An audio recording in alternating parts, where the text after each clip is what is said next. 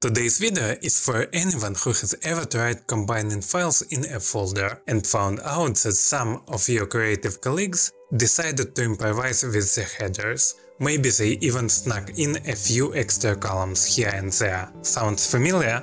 Don't worry, I've got a trick to help you combine those files into one clean table, no matter what quirky column names your team throws your way. Let's get into it. Typically, when you combine files, you'll expand all the tables into one big table, right? The problem is, if one file has an extra column or is missing one, it throws off the whole setup.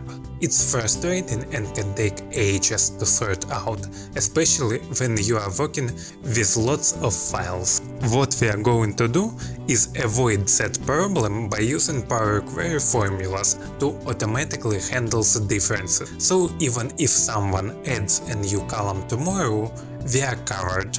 Alright, now let's jump straight into the formula that does all the heavy lifting. Instead of dealing with each file individually and manually expanding them, we are going to use a formula to automatically pull all the column names from every file, even if they differ. Here is what the formula looks like. Let me break that down for you quickly.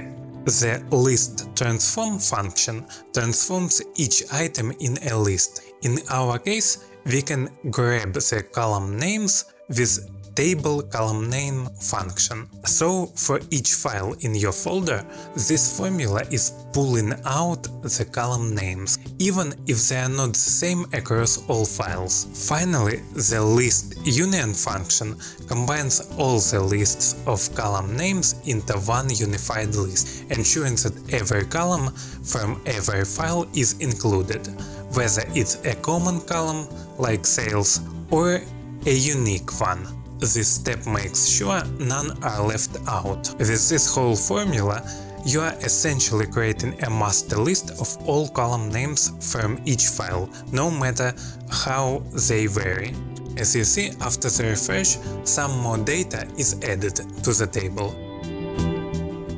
Now, at this point, you could go into the files and manually fix the headers. Just a few minor tweaks and you'll be ready to refresh. In future videos, I'll show you how to make your query even more robust, so stay tuned.